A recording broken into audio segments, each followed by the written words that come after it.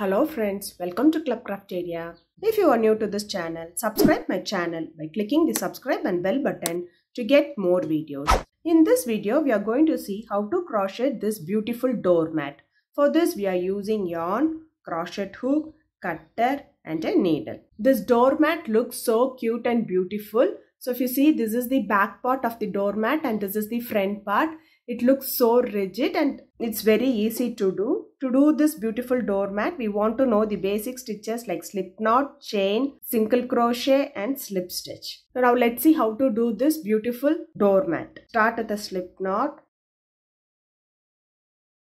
The foundation chain can be any number of chain based on the length of the doormat we are going to do.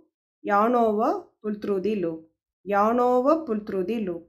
Yarn over, pull through the loop. This is what we say it as chain, and the foundation chain can be any number of chain based on the length of the doormat you are going to do. After doing the foundation chain, it looks like this. Next, we are going to work on the third loop of this chain. So this V shape is the chain. This is the front loop. This is the back loop.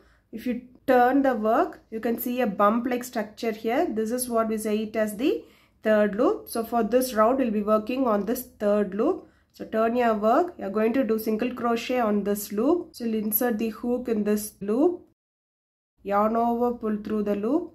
You'll have two loops on the hook, yarn over, pull through both the loops. So this is what we say it as single crochet. So next stitch, you'll see a bump like structure here. Insert the hook in this loop, yarn over, pull through the loop. You'll have two loops on the hook, yarn over, pull through next two loops. So likewise, you are going to do single crochet in each stitch till you reach the last stitch.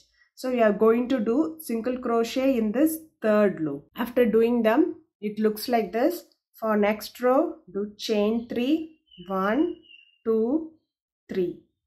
Turn your work.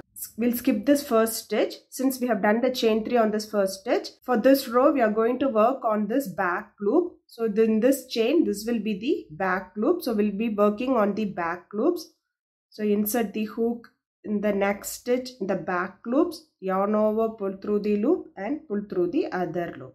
So do a slip stitch. Do chain 3, 1, 2, 3 and do a slip stitch in the next stitch by taking the back loops. Back loop, we are going to insert the hook, yarn over, pull through the loop and pull through the other loop. So it looks like this. This is the pattern which you are going to follow for this row by doing chain 3, 1, 2, 3 and do a slip stitch in the back loop in the next stitch. Chain 3, 1, 2, 3 and slip stitch by taking the back loop of the next stitch. Insert the hook, yarn over, pull through the loop and pull through the other loop. So you have to follow them till you reach the last stitch. After doing them, it looks like this. For next row, do chain 1. So turn your work. If you see here, this is the loop which we left in the previous round. So this is the front loop. So we are going to work on the front loops. We'll be doing single crochet on this front loop. So for this round, you are doing single crochet on the front loop. We have to do them till you reach the end. After doing them, it looks like this. For next row, so now onwards we are going to repeat these two rows. One row is a chain row and one row is the single crochet row. This chain row we will be working on the back loop and single crochet row we will be working on the front loop. So do chain 3, 1, 2, 3, turn your work. You'll skip the first stitch and in the next stitch you are going to do a slip stitch by taking only the back loops. Chain 3 and do a slip stitch by taking the back loop. Next chain 3, do slip stitch by taking the back loops. So you have to continue them till you reach the end. After doing them, it looks like this. For next row, do chain 1, turn your work.